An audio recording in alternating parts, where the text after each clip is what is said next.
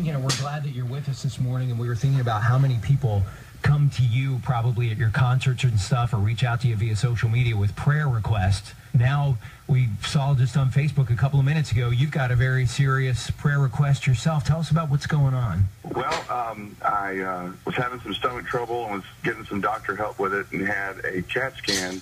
While they were trying to help me with my stomach issues, they saw that I have a mass in my right kidney. It's a tumor in the right kidney. They're about 90% sure it's cancer. They can't biopsy it because of where it is, so they're going to have to just remove the whole kidney. Oh, my gosh.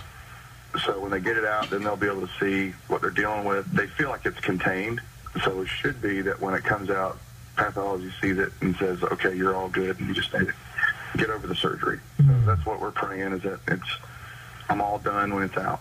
Wow. And the surgery's coming up really fast, right? Yeah, the surgery is this coming Wednesday, and it's crazy because I've got middle school Disciple Now weekend this weekend, and then which is a pleasant distraction right now. And told my youth group last night, and we're kind of letting word out today. And I really was tempted to just kind of dig a hole and not talk to anybody about it. So I think it's been great to see that my church is loving me through it, and then my radio family. And, you know, you guys are a part of our lives, and the Casting Crowns families all over the world, and they call people's names out to God every day. Yeah. So I guess I'm asking them to pray for me now.